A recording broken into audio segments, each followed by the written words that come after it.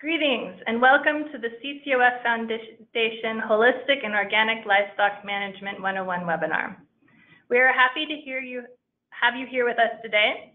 We have two wonderful presenters who will give an overview of the basics and synergies of organic and holistic livestock management for cattle operations. Before we begin, I wanted to give a warm thank you to our sponsor, Arbico Organics. Since 1979, Arbico Organics has been providing biological pest control solutions for equine, cattle, and other livestock operations. They're expanded to a wide range of beneficial and predatory insects and organisms, soil fertility, natural insecticides, and disease control solutions for farmers, growers, and gardeners of all sizes. If you're having difficulties connecting to the webinar, if you can't hear, can't see, please call our office for support at 831-423-2263. Press 0 for the operator and someone will help you connect to the webinar. My name is Megan Donovan and I will be your host today. I'm a program specialist at the CCOF Foundation. The CCOF Foundation advances organic agriculture for a healthy world through education and hardship grants, technical assistance, and consumer education. We are proud to build upon more than 40 years of CCOF's commitment to growing organic. We are very excited to have Kelsey Maben from CCOF and Joe Morris from T.O. Cattle Company here with us today. I will introduce each speaker in more depth prior to their presentation. We wanted to thank Holistic Management International, also known as HMI, for partnering with us on this webinar. Kathy Harris, Program Director at HMI, will be online with us today as well. She won't be presenting, but will be on hand to answer questions about holistic management. Before we get started with our first speaker, I wanted to review a few housekeeping items and let you know how you can participate in today's web event. We're looking at an example of the GoToWebinar attendee interface, which is made up of two parts. The viewer window on the left, which allows you to see everything the presenter will share on the screen, and the control panel on the right. Within the control panel is how you can participate in today's event, so let's take a look at that. By clicking the orange arrow, you can open and close your control panel from the View menu. You can also set the control panel not to auto-hide when it's inactive if you prefer to always have it open. The audio pane provides audio information. By default, you have joined the webinar by microphone and speakers. If you prefer, you can join the audio via telephone by selecting phone call, and the dial-in information will be displayed. During the presentation, you have the ability to send questions to our webinar staff through the questions pane. Simply type in your question and click send. After each speaker, we'll stop for questions from the audience. We'll answer as many questions as we have time for.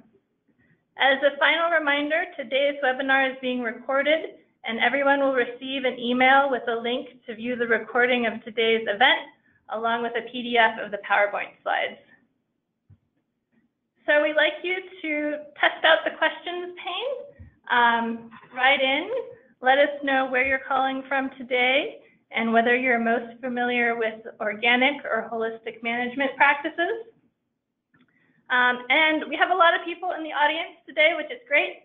And we're going to try to respond to as many questions and comments as possible. But we wanted to apologize in advance if we aren't able to get to your specific question, and encourage you to follow up after the webinar. So it's my pleasure to introduce Kelsey Maben from CCOF, who will present an overview of organic livestock certification. Kelsey Maben works as a senior farm certification specialist in CCOF's livestock department. Prior to working at CCOF, Kelsey worked as the livestock manager at Massa Organics in Glenn County, California. She also directed the agritourism program and managed livestock in the orchard pasture system at Chafin Family Orchards in Oroville, California. Kelsey has experience in raising and managing a wide range of animals, including sheep, laying hens, pigs, goats, and cattle. So Kelsey, thank you much for being with us here today, and I'll turn the presentation over to you. Thanks. We have about 15 minutes here in this webinar to talk about the basics of organic livestock certification. I recognize our group today probably has a mixed knowledge of organic, everything from producers thinking about getting certified through already existing organic producers, as well as probably some certification staff. So I just wanted to give the heads up that this presentation is going to be fairly introductory level at organic livestock certification, and that we're probably going to be primarily addressing this from the perspective of beef operations. Of course, this information is applicable to all livestock, but because we're talking about holistic management and because Joe is operating a cattle operation, we're kind of going to be looking at it primarily through that lens. Today we'll cover what is organic, some of the steps and requirements to get certified, and then hopefully have time for questions at the end. First off, what is organic? Organic is primarily a production management system that's based on minimal use of off-farm inputs and seeks out practices that restore and enhance the ecological harmony of your operation. It's a program that's regulated by the USDA. It operates as the National Organic Program, which is a program within the Agriculture Marketing Service of the USDA.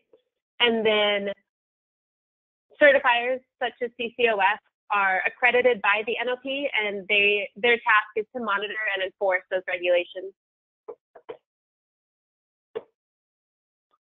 So sort of just a quick look at what that certification process looks like to get certified. It begins when a farm or ranch turns in an application to be reviewed by a certifier. This is essentially the organic system plan, which we'll talk about more in depth in a minute. Once that application is reviewed by the certifier, it's followed up by an inspection at your operation. The inspection report is then reviewed by the certifier, and if there's no issues, they issue certificates for organic certification. After that, in order to maintain your annual certification, you have an inspection approximately once a year and do a renewal process once a year as well. The organic system plan itself is a description of your operations practices in order to show that the organic standards are being met. It's an agreed upon contract between you as the applicant and the certifier you've chosen. It only needs to be updated if and when your practices change, and so it can be considered a living document. And the verification process essentially is that the certifier will verify that your OSP describes practices that are compliant to the regulations for organic. And then the inspection process verifies that what you're doing at your ranch is functioning as you've described it in your organic system plan. So next we're going to run through some of the requirements for organic and how those apply to operations. First is the requirements for the land. You're going to want to have no prohibited substances applied within 3 years prior to either harvest of organic crops or grazing of organic livestock. You want to have parcels with distinct defined boundaries that you can recognize clearly what you have management of versus what your neighbors have management of. In terms of land, you can elect either to certify just your acreage without certifying your livestock. So in essence, you could choose to get organic certification for acreage without certifying those animals that are grazing on the land. And this allows operations potentially to graze for other organic livestock operations. Or you could elect to certify both your land and your livestock. And if you do choose to certify your livestock as organic, all lands that they are located on and get feed from must be certified. So something to keep in mind is that any land that you lease or any land that you are grazing that is either from BLM or Bureau of Reclamation, we often certify parcels from those agencies, and it's a fairly easy process to get leased or government land certified. So all acreage that your cattle graze on needs to be certified if you're going to bring your livestock into certification. Moving on to seeds, the requirement is that if you're planting pastures or cropland, then the seeds must be organic. If you can't find a commercially available seed variety that you need, you can elect to plant non-organic seed. You just have to have it documented that you've verified that that seed is both untreated and it's not genetically modified. Keep in mind that this doesn't apply if you've got large tracts of rangeland or pasture where no seeding is occurring. This regulation only applies to those people that are reseeding pastures. And then some other final points for land use is it's important in organic to identify potential risk areas and have some control measures in place, things like avoiding pesticide drift and knowing if you have any potentially neighboring land use issues such as runoff or things like that. Treated lumber is prohibited once you're certified. So if you have fence replacements or barns or corrals, things like that, you're going to want to choose untreated lumber once you're certified. Existing treated wood at the time of certification can stay.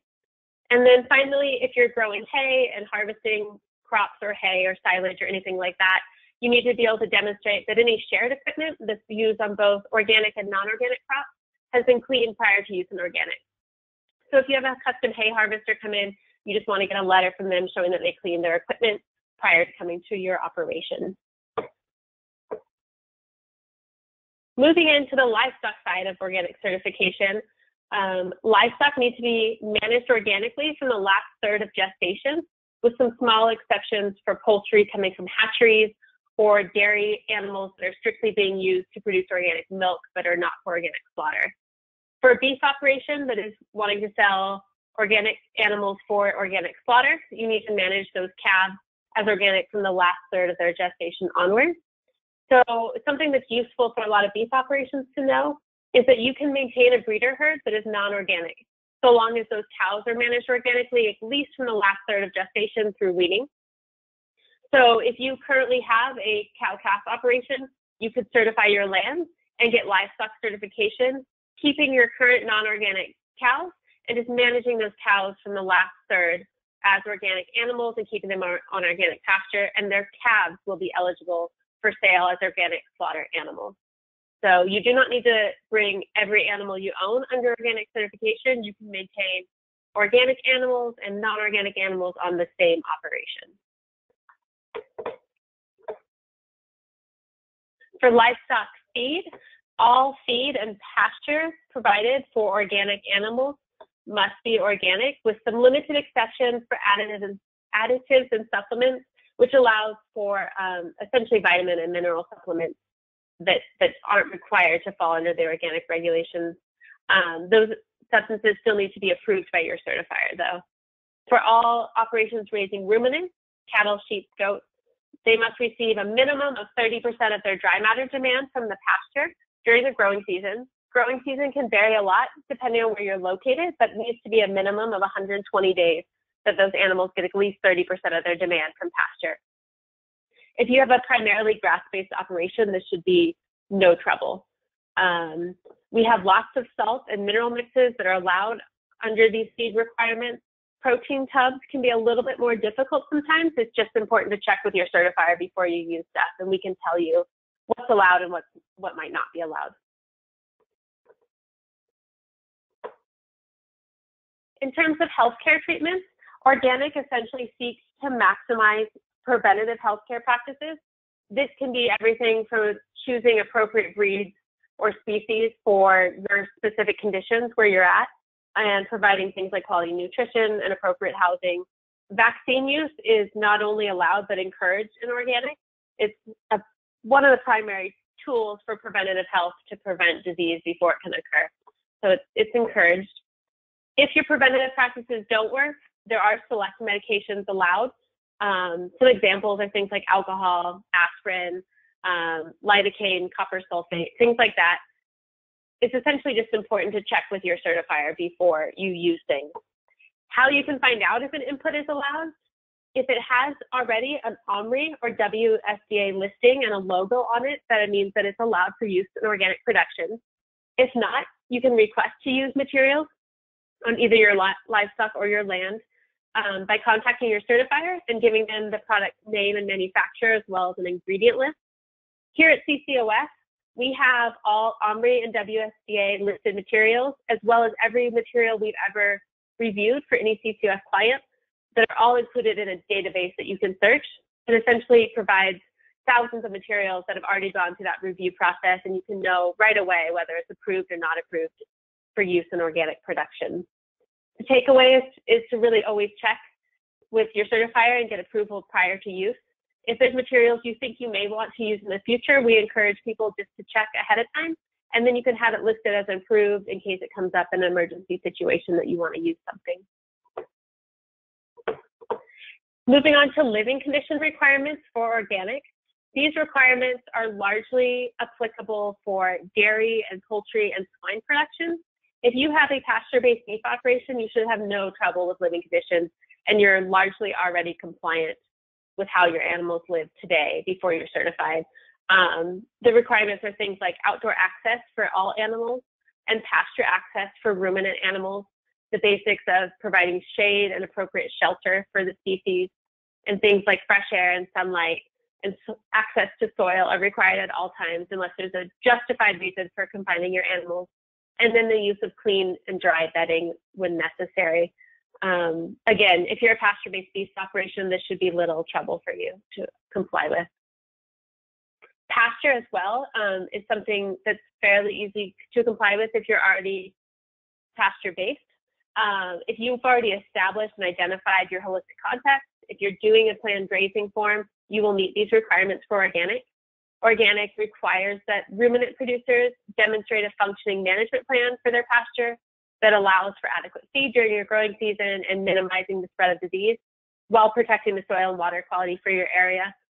So if you've got a grazing plan through holistic management, that will meet the requirements for this for organic.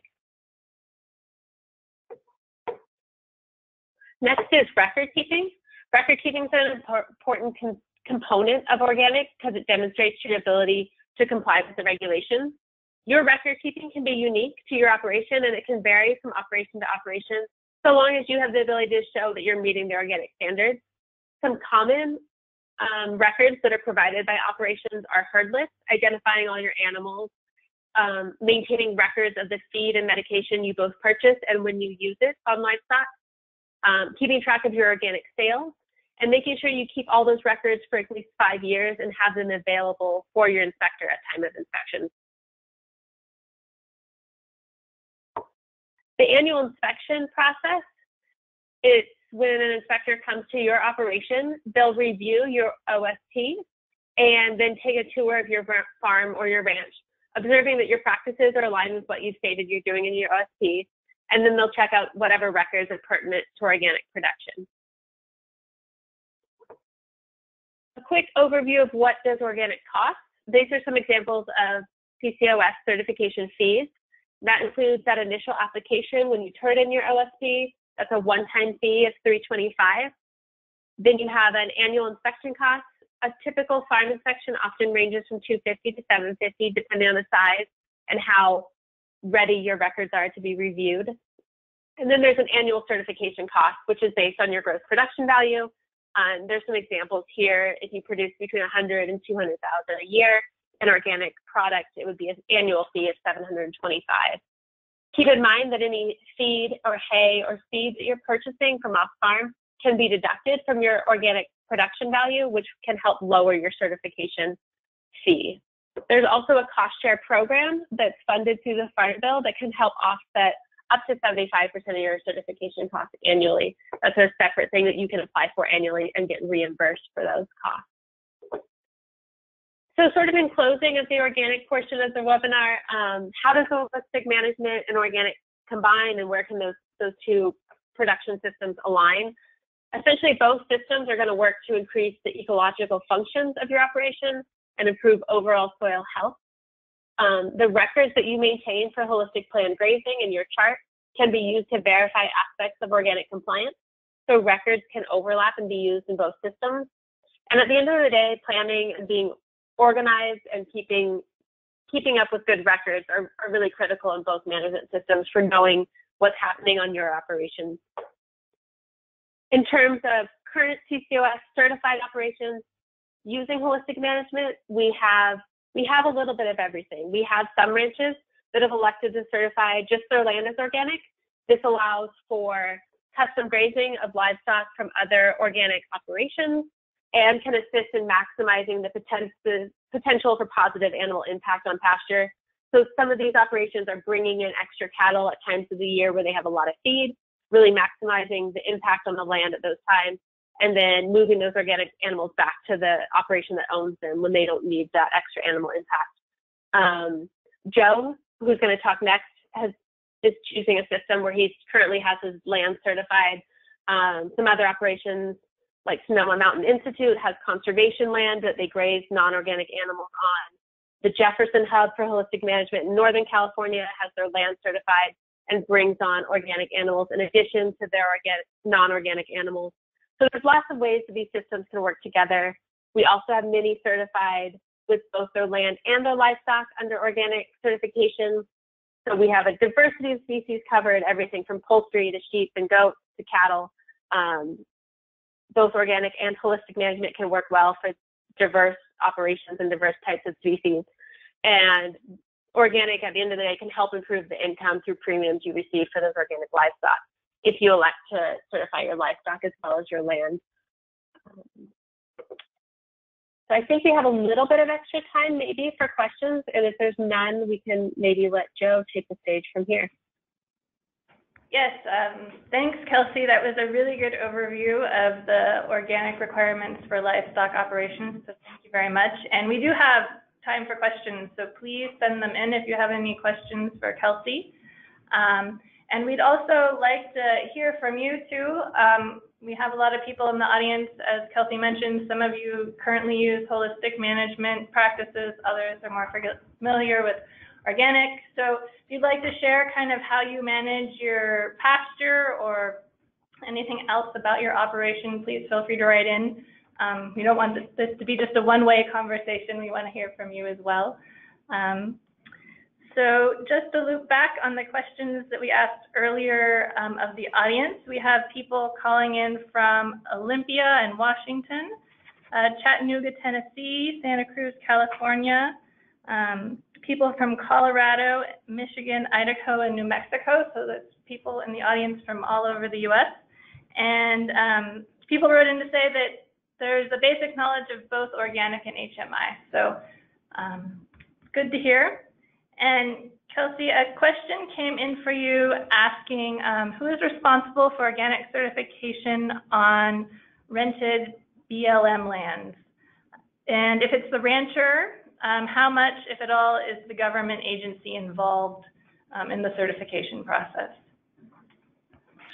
Typically, for operations that are grazing on BLM land, what you'll do is you'll go to whatever individual you're working with at BLM, and they can provide that land history to say what's happened to the land in the last 3 years.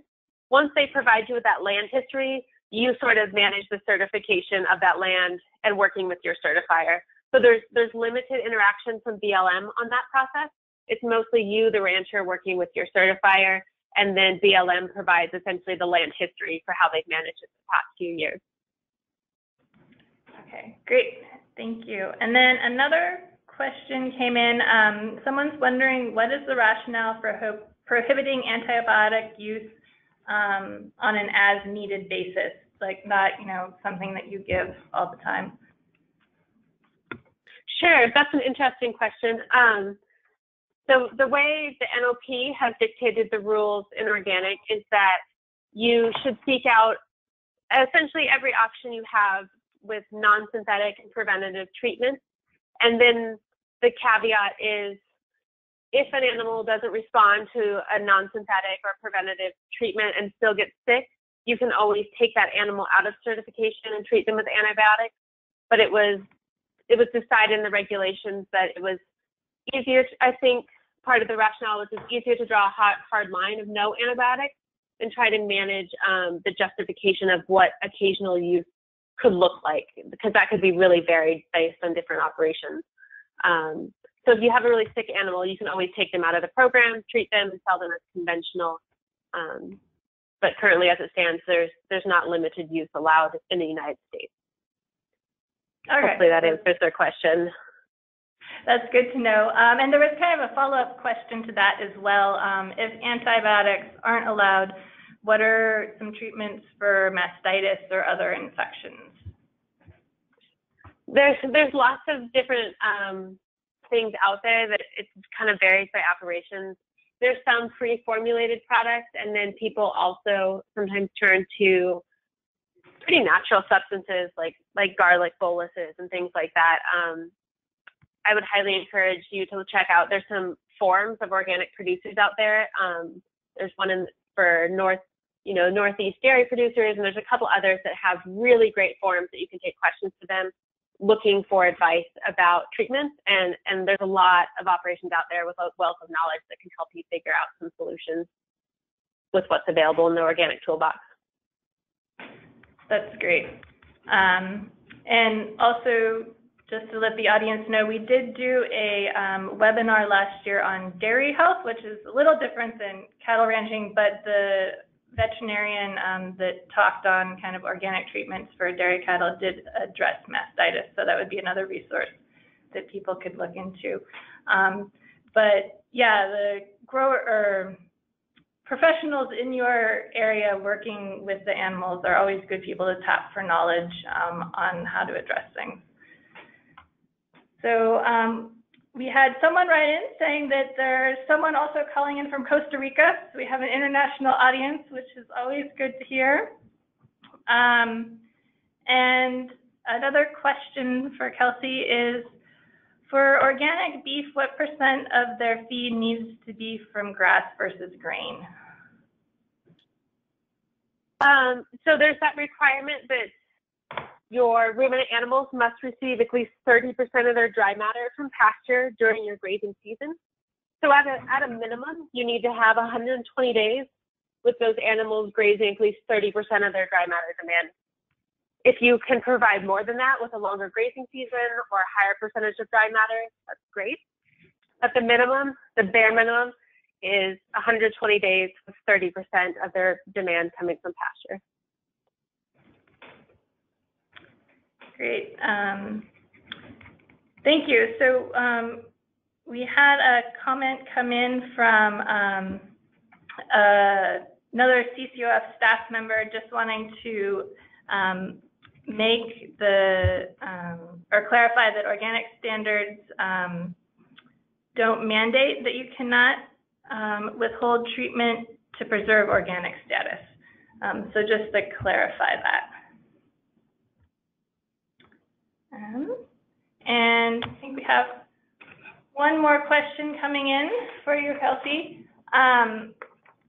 Would rodent bait stations be allowed on the perimeter of fields, provided the stations are approved and, you know, communicated to the certifier, and that they're also locked?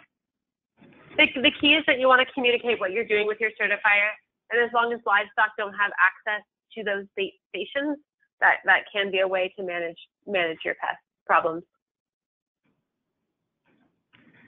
Okay, so we're gonna move on to our next presenter, but at the end we have lots of time for questions. So if you have additional questions for Kelsey, keep writing them in and we'll get back to them after the next speaker presents. So Kelsey, thank you very much for your presentation, and we'll move on. So it is my pleasure to introduce Joe Morris, co-owner of T.O. Cattle Company. He's going to give an overview of the holistic management decision-making framework and how he integrates it with organic practices on his ranches. Joe Morris is the 5th generation of his family to steward land and cattle in California. Born and raised in the city of San Francisco, Joe has worked on buckaroo crews in Nevada and California as a lay missioner, community organizer, and social worker with the Catholic Church in Latin America, and has taught high school in Washington, D.C. In 1991, he and his wife, Julie, founded T.O. Cattle Company and have used the holistic management decision-making framework to enhance the health of their community and land and to produce a living from their work. T.O. Cattle Company leases ranches and markets Morris grass-fed beef to 800 families throughout California. Joe has guided over 1,000 people across his ranches in the past 25 years, has spoken numerous times on the topics of holistic management, stockmanship, and ranching, and is the founding member of Rancher to Rancher. So Joe, thank you again for being here today, and I will hand the presentation over to you. Well, thank you very much, and thank you too, Kelsey. That was a great overview, and I'll try to build on some of that, and there'll be a certain amount of repetition or redundancy, because some of the things that Kelsey said are things that we've discovered and do. But I think my task today is to try to kind of broad brushstrokes paint a picture of how T.O. Cattle Company and my wife Julie and I and our family have used the principles of holistic management, which is a decision-making framework. And within that framework, we have made decisions that have led us to utilize organic certification to encourage us to do good things on the land, and also as a means of adding value to the products we produce. Early on, it occurred to me, in fact, that's why I wandered in and out of buckaroo crews and Latin America and teaching high school.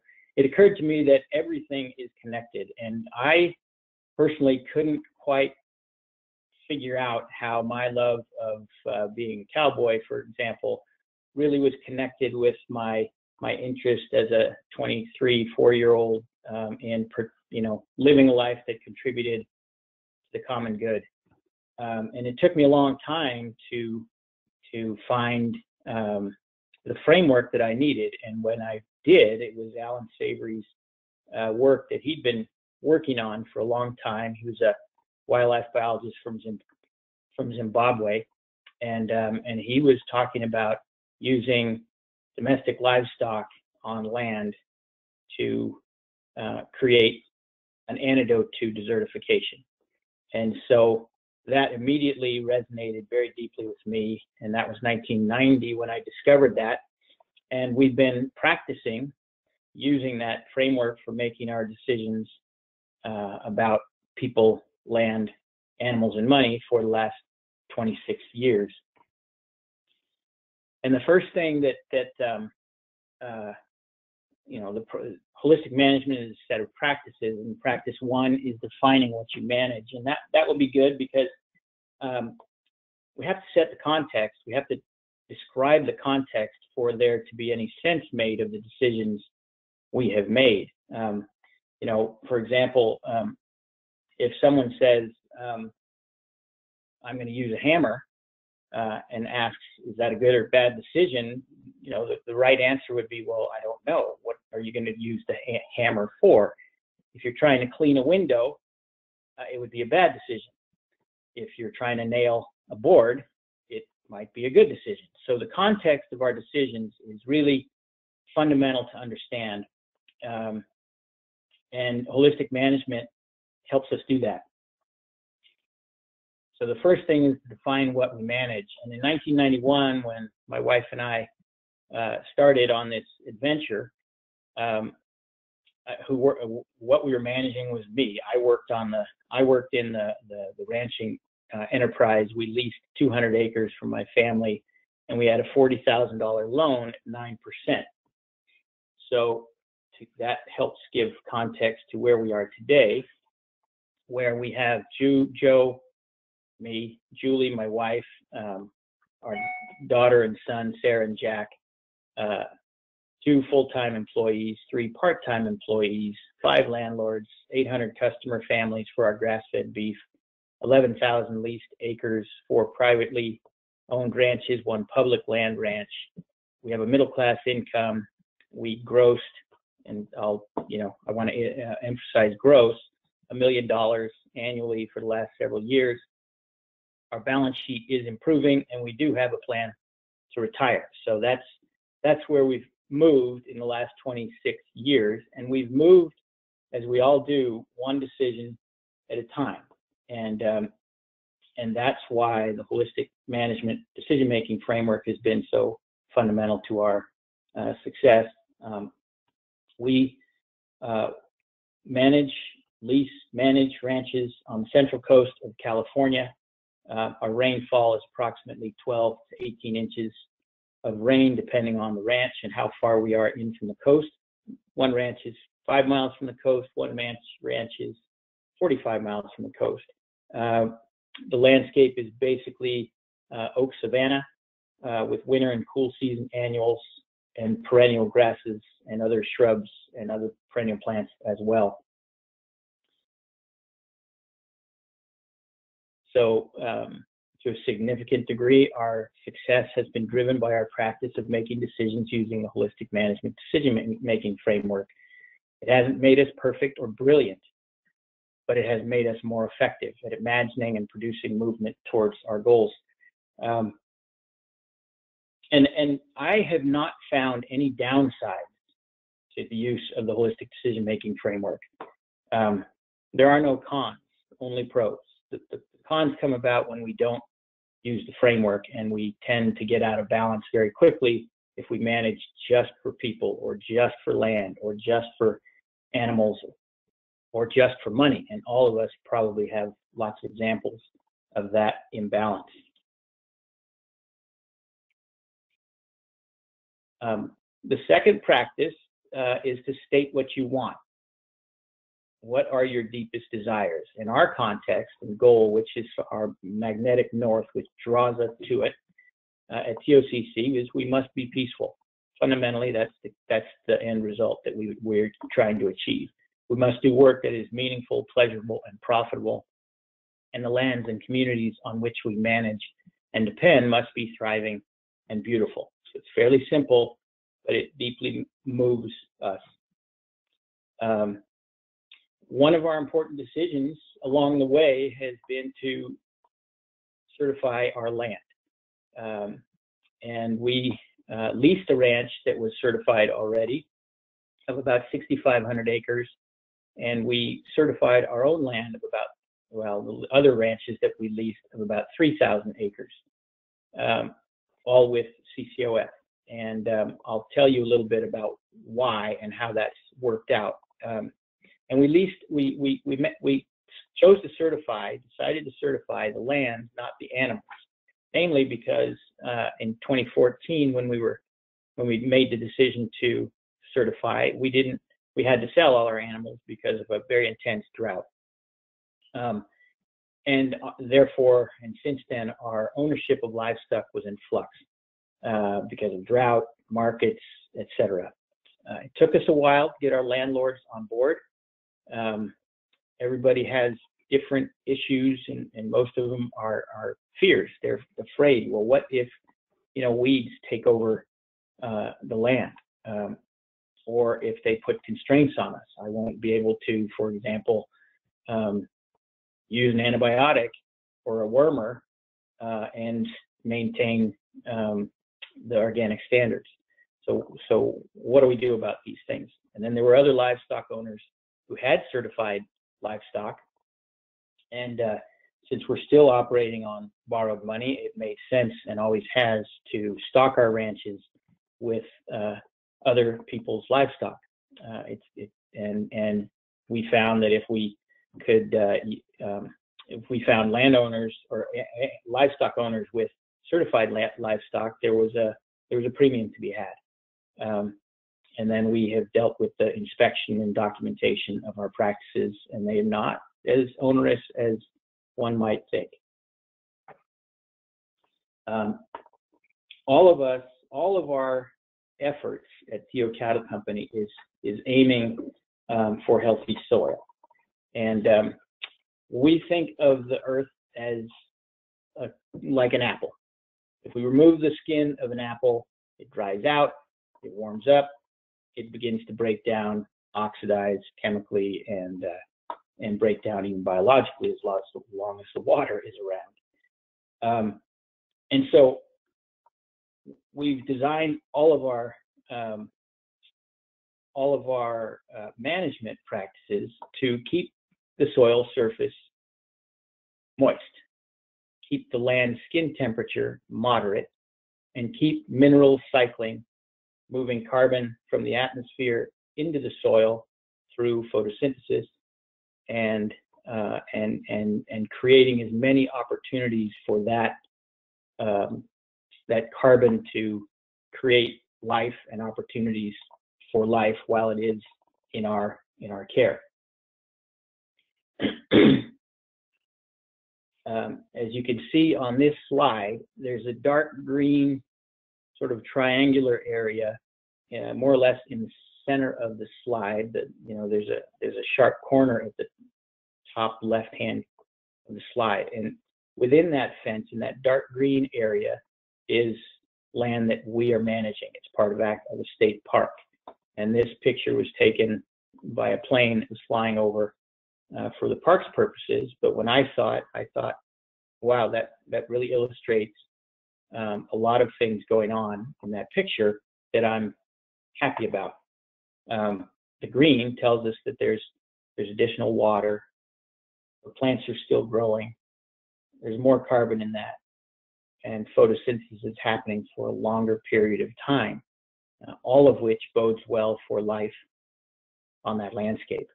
The interesting thing is both outside that fence line and within it, basically the tool of grazing is being used. But within the line, it's being used in a holistic way. And so I like that slide. So what do we have as far as tools to accomplish these goals? Well, holistic management has you know, kind of a parentheses there that has a list of tools, very broad brushstrokes, but those are the tools we basically have to use to accomplish all of our goals. And all of them are used with human creativity and labor. We on T.O. Cattle Company use grazing and herding. We do use technology, and we also use living organisms. In terms of the grazing and herding, as you heard from my introduction, I'm a cowboy, I'm a buckaroo. I love the traditions of the vaquero. I love the horses, and I find the herding with horses and dogs and the animals themselves a really nice way to spend my time, and a very effective means to managing large landscapes.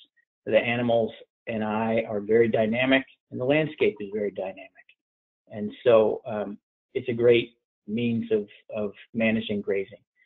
Downsides to herding, and if you've ever tried it, of course, is it requires, to do well, quite a lot of skill. And so it's not something I can just ask someone to go do. And the good thing about that is I get to do it a lot myself. So so that's the grazing and herding. We also use electric fence, and we do presentations in front of people. This is a rancher-to-rancher group, which I won't really get into it, but behind you can see a very sharply outlined square, and 450 animals, and a guy on a horse and a couple of dogs. And within that square is has an electric fence around it. So we use the electric fence.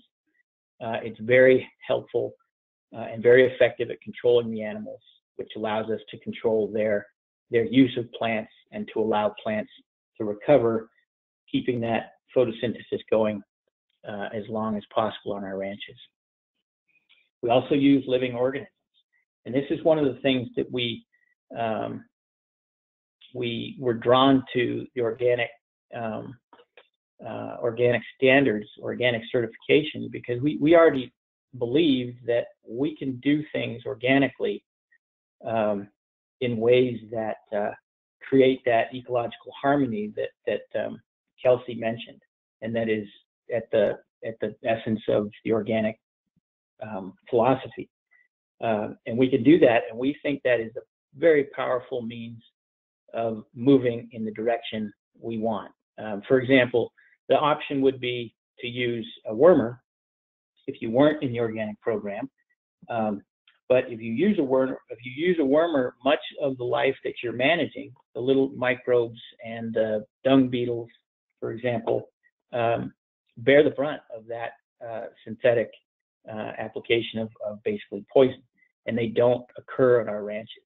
And we believe that first of all, our animals do not suffer from high parasite loads because they're managed, and we're selecting, when we have bought cows and bulls, we select animals that do well under a low input system. And we believe that using our intelligence to plan the grazing and to make sure the animals thrive, overcome the need to lean on the crutch of a parasiticide. So that's what we do. And when we have those little microbes, many of which we don't see working for us, those are our partners that help build soil aggregates. And those soil aggregates create spaces in the soil that hold water and oxygen and air. And when we have those microbes in that soil structure, we have greater health in the soil. We produce higher density nutritional foods, and we have more water in our soil, and that helps everything, as you know. So here's a picture of our grazing plan. It does, and we do use it as a part of our organic, our OSC, and it serves us well in that regard, and also as a management tool to manage livestock and animals. Bud Williams, who was a great teacher, great livestock handler, had this to say one time. He said, people have a lousy attitude when it comes to working livestock. We want to do this and we want to do that. And he says, this is not going to get us near as far as if we do what we need to do.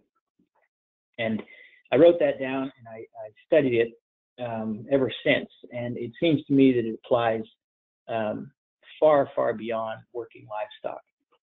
If we go out and we just do what we want to do, we get results that sometimes are far more difficult to handle than if we go out than we had at the beginning.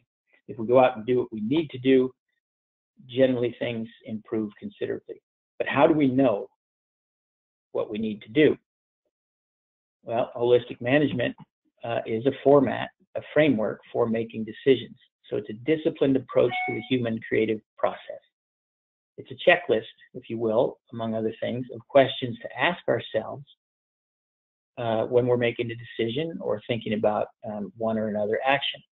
It helps us avoid ideology, those things that seem like we want to do but really don't help us when we're in a calmer, smarter mode. And it helps us manage as groups, which we are often doing in ranching for very complex outcomes. Families, for example, we need personal health, we need economic health, and we need ecological health, and the holistic decision-making framework helps us do that. It honors the fact that nature functions in wholes and that everything is connected. Okay, and there's 5, the practice 5 is testing your decisions, and this is where how we went through the process of deciding to certify our lands as organic. So the first question is, what's the root cause? If you're dealing with a problem, this is the first question that you want to ask yourself. In this case, we weren't really working with a problem as such, a weed problem, for example, or a bankruptcy problem or something like that. So it didn't strictly apply to this particular decision. So we moved on. We were doing our financial planning. And so when you're doing financial planning, you think about several kinds of weak links. And the financial weak link, or the financial weak link test is a test where you can, you think about, okay, I have animals, grass, and money at the end. And you're always trading these things. You have either money, or you buy animals and you have less money but more animals, or you rent ground and you have more grass. You know, in other words, you're trading these things. There's always a weakest link in your animal enterprise, your grazing enterprise. For example, if you have lots of grass and you're converting all the solar energy into grass, but too few animals, your weak link is converting that grass into an animal that you can then market. In 2014, we were working on financial planning, and the financial weak link of our contract grazing enterprise was our marketing link. We had a contract grazing enterprise, but we only were able to use conventional animals. What could we do, we asked, to improve the dollars received for the same service or product? And we decided that organic certification would allow us to charge a 30% premium per pound of gain. We knew that the demand for grass-fed beef has been growing every year. It's one of the hottest sectors of the food industry. And that organic food sales increased by double digits annually. And so it's another growth aspect of the food industry. And all those things helped us understand that if we were going to compare the options of certifying or not certifying, certifying had a lot of upsides to it. But we had landlords that said, well, what about weeds? If we have weeds, we can't use herbicides. And so we asked, again, going back to the holistic framework, and said, can we tap into the power of natural systems? Can we use organic means that will save us money and create biodiversity? And we found that we could. We could use animals to eat the weeds. We could use human creativity to teach animals to eat weeds. And we could use our grazing planning to create a more biologically rich landscape. But what about parasiticide? Well, I think I addressed that a little bit earlier. If anybody has further questions, we can talk about that as well. In essence, our conclusion was that Action A, certifying organic, would help us produce peace, more profit, soil health, and ecosystem function. And so we decided ultimately to go that direction. When we're working with nature, we're more peaceful. We could reduce costs by using more creativity. We could use grazing, we could use living organisms to improve soil health and create more and faster photosynthesis on our land. Okay, gross profit analysis is another test within the framework, and basically it was, does our contract grazing enterprise produce more gross income or a better gross profit, gross margin than a conventional? And we found it did. Okay, always asking at the end, are we headed toward or away after making this decision from our future vision? And organic certification clearly enhanced our marketing cachet, and we were direct marketing, so that was important to us. It added to our customer base, helping us be more stable economically. It enhanced our credibility. We had third-party certification by CCOF. It added another means to profitability. We didn't only have to have conventional cattle, we could have cattle that were certified as well. And it encouraged us to find biological and creative solutions to biological problems. Does the decision feel right? It does. Based on our culture, certified organic certification of the land feels like the right decision to make. And then we monitor for how we're doing. How is that decision affecting our family, our land, our animals? Peter Donovan has helped us, and he founded the Soil Carbon Coalition with some other people, and he says monitoring is the best practice. We often hear about lots of best practices, but monitoring, I think, is consistent with Bud Williams's observation that we need to do what we need to do and not merely what we want to do. And monitoring helps us understand that. We've been monitoring our soil carbon on our land and did this. We started in 2011. That was a year before a very serious drought. In 2015, the drought had been going on for 4 years, and we monitored a second time.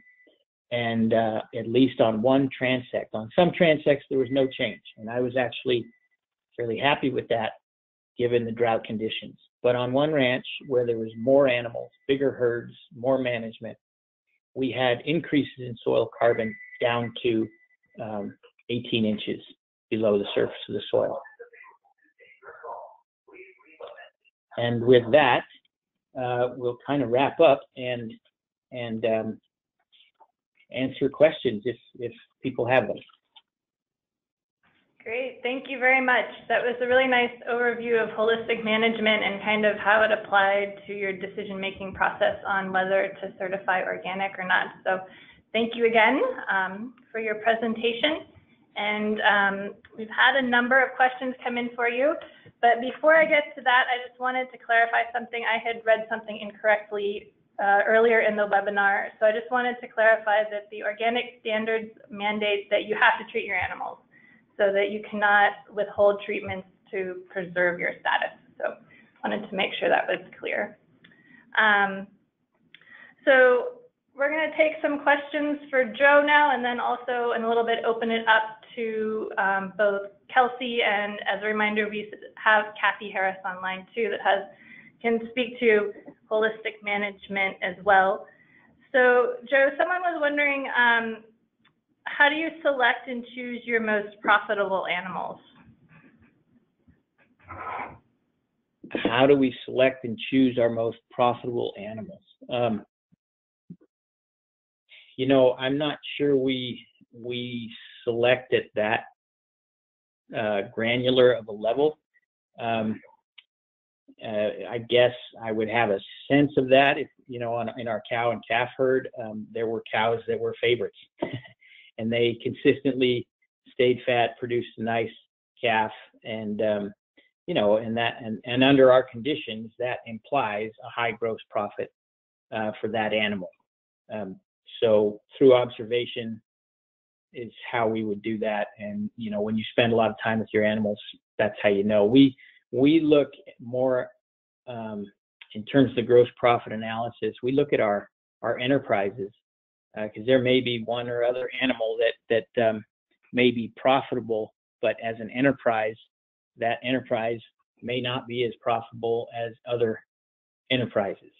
For example, we decided to sell our cows and calves, not because they weren't good cows and calves, but because that enterprise was going to fail terribly if we had to A, bring in hay to feed them, or B, even worse, we didn't bring in hay to feed them. There was no grass.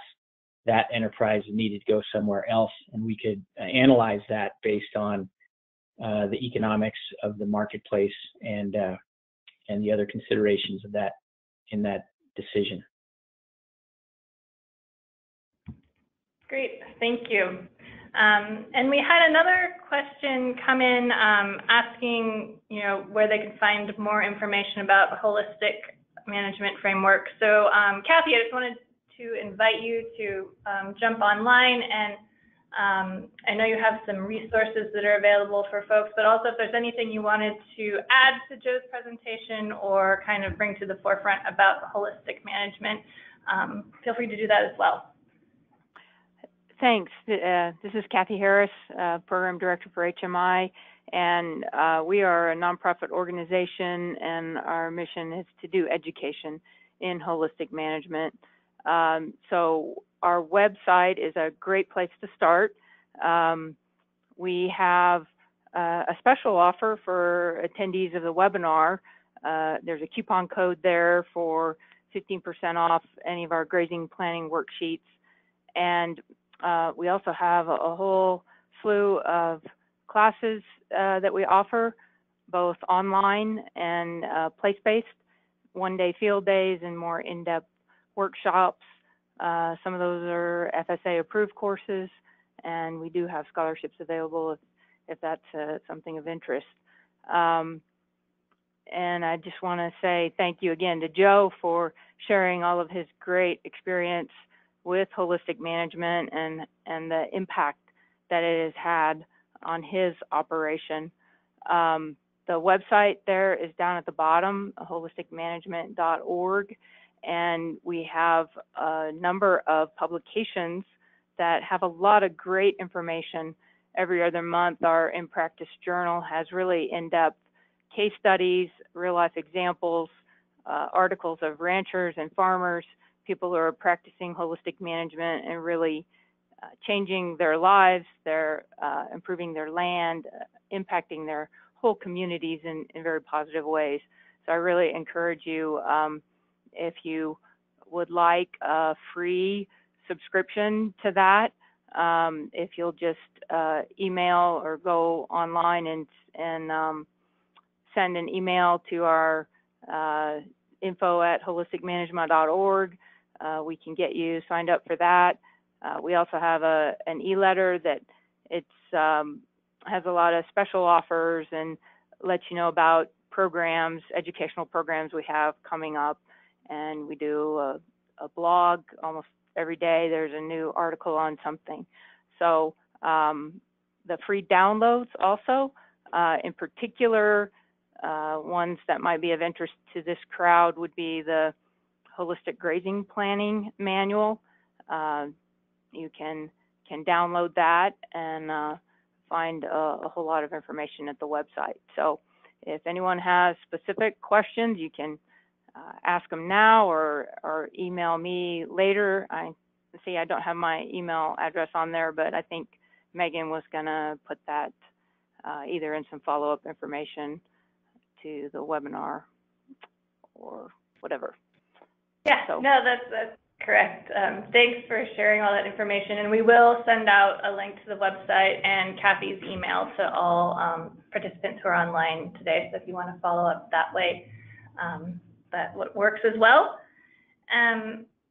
So Joe, we have another question for you. What are your thoughts about alternative or proposed certifications like holistically managed or grown using regenerative organic practices? So kind of this idea of other labels for communicating with customers how you're managing your cattle and sort of your values. I think that's a good question. I think they're great. Whether or not they're worth it is something to consider. I mean, trying to have your customers understand your values is really important. But not all certifications are equal. They don't all have the same, as I used in my talk, cachet. They don't. CCOF, for example, and organic in general is very well known, and it has, through marketing and actual practices, it resonates with people very deeply. If you are certified for regenerative agriculture, that's great, and I'm really happy about that. I'm not sure how many. I don't know the specific value, and so of these different things. So if you choose to do that, what I would say, given my background in holistic management, is to monitor that decision. Try to figure out what's going to tell you that making that decision has improved your life or has not. So that's it. I think it's great, and it also makes a difference, and it has made a difference to us. How much distance there is between you and your customers. If your customers are picking you, if they know you, if they can come to your ranch, if they can ask you questions, and if you're a believable person,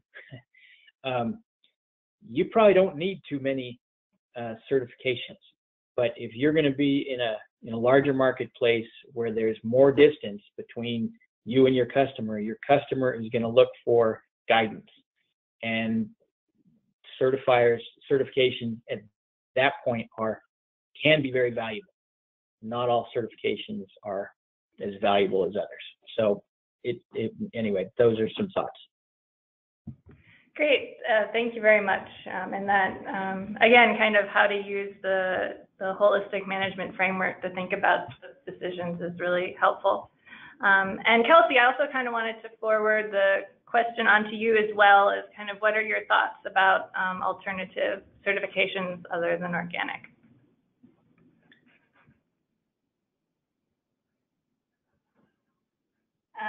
Let's see. Kelsey, are you there? We'll move on to the next question and then loop back around to that. So, Joe, was there a slaughterhouse that was certified organic in your area when you started the process of getting certified?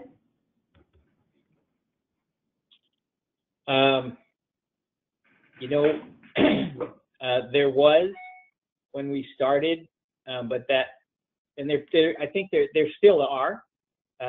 Slaughterhouses in California are very, very in very short supply, and I only know of one. There may be others that are certified organic. Kelsey or you, Megan, would know better than I probably. And since the animals we actually own and market as Morris grass-fed are not certified organic, I don't know as well as others might. Okay, thanks. And Kelsey, if you want to jump in on both the slaughtering facility question and the alternative certification question as well. Sure. Some of it's just echoing the same things that Joe had said. You kind of want to know the value of what certifications you're going to undertake and what that means for your marketing. As kind of a reminder, in order to use the term organic, you'll have to be certified because it is essentially regulated by the National Organic Program. But in terms of other certifications, if there's value to your customers in conveying information, and it's a certification that's backed up by a viable certification process, then it may be something you want to explore. If you're direct marketing and can explain directly to your customers and have them coming to your farm, maybe third-party certifications don't have quite as much power. The beauty of organic is that it's fairly well known by a large amount of consumers, and it's fairly sought after, and there's a growing demand for organic. And so that's why a lot of producers elect to choose organic right now. Going way back to Joe, he had a question about how to select your most profitable animals. I just wanted to throw out there as well that if you're looking into selection and how to best choose animals for your operation, another sort of interesting read, if you're looking for further reading, is the Lassiter philosophy on cattle raising. Just from like a personal standpoint, I thought it was a really interesting read and can be very helpful in that selection process. And then jumping to the last question about slaughter, operations do run into issues about finding slaughter facilities that are certified organic. The number of certified facilities is growing, but that could be another thing that maybe you ask around people in your area, what slaughter facility they use. Some that come to mind just off the top of my head, of course this isn't comprehensive and this is just in California, but people are using Del Campo in Northern California. There's Crescent Valley Meat. I believe Redwood is certified.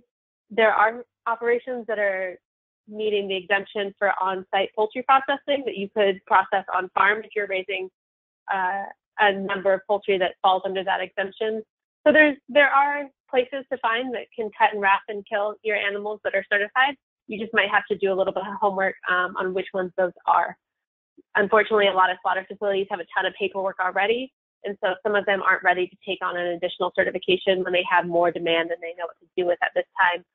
That being said, we have had a number of slaughter facilities get certified in the last few years, and so that availability is growing over time as the demand for organic grows. which is encouraging. Great, thank you.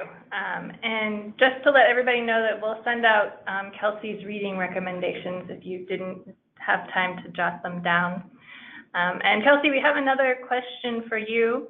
Are there guidelines or restrictions for which livestock washes can be used in order to be certified organic? Livestock washes, are we talking about like soap? Did I hear that right?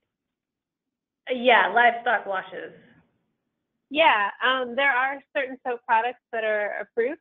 There are certain sanitizers as well that I'm not sure if there's lots of washes that we could be talking about in terms of if we want to wash a live animal to clean them. There are some certain soaps. If you're talking about carcass washes at the slaughter facility, there's some of those as well.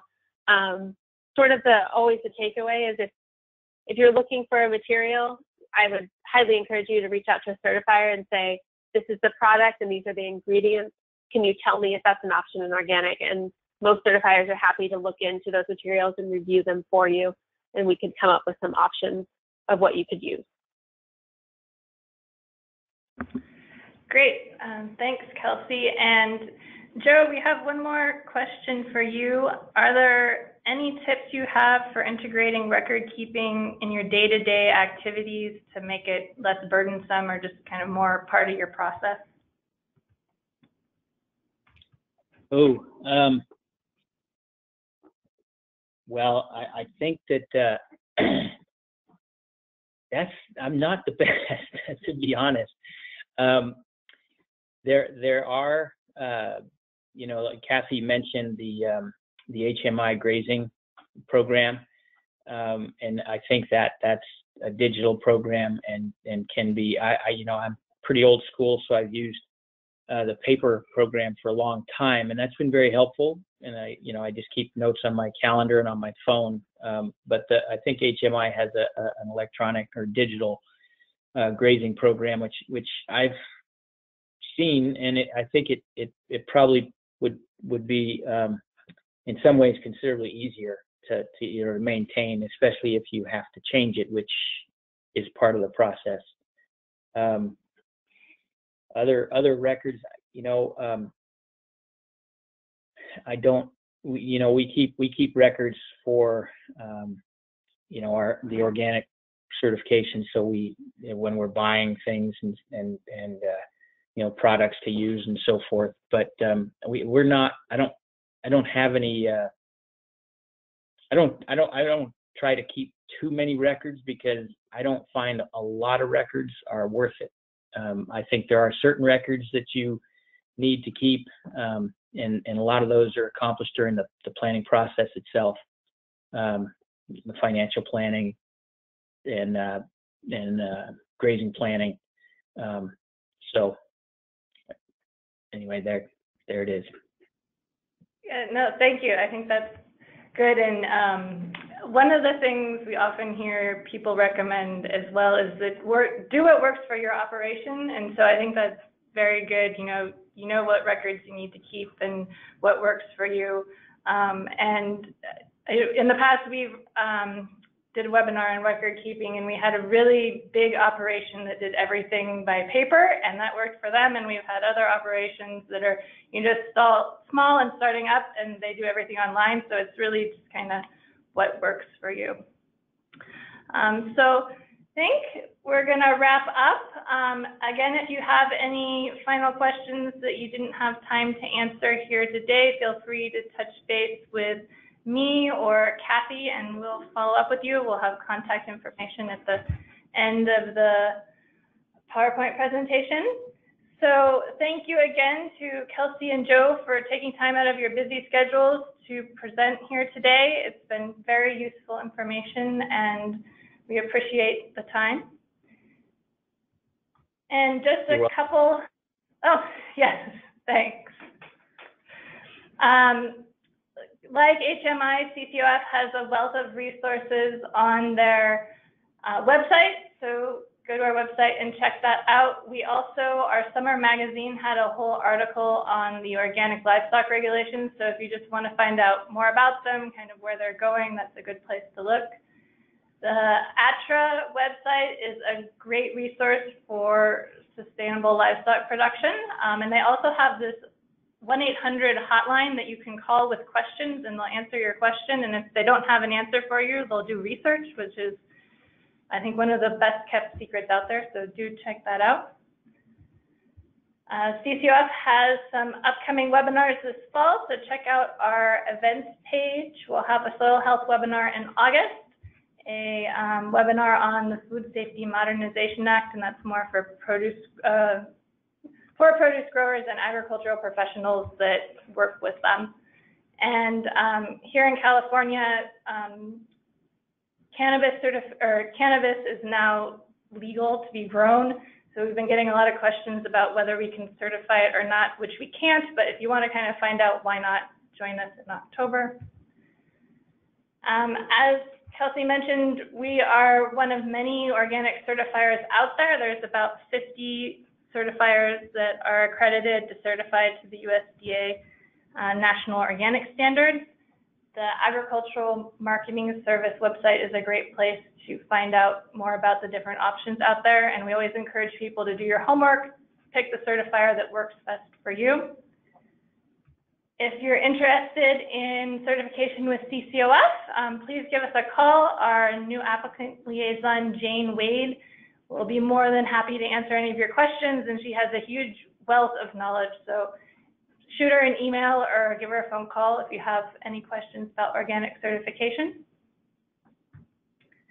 And thank you. We hope you found the presentation informative. And please fill out the evaluation form when you close out of the webinar. It'll pop up, and it helps us develop and improve our educational offerings. And again, please feel free to follow up. We love hearing from folks. And if you have any questions we can't answer, we're more than happy to put you in contact with someone who can. So thank you again, and have a great afternoon.